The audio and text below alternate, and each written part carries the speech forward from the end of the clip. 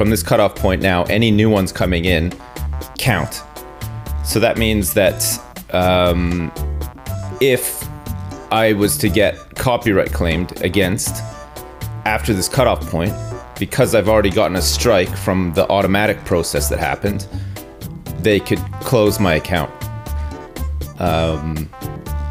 So I've taken some pictures of both of my kids crying, and I've photoshopped them at a dinner table that has no food on it, so that if they ever shut down my account, I'm gonna email all the bigwigs at Twitch those pictures and say, hope you sleep well tonight, you pricks.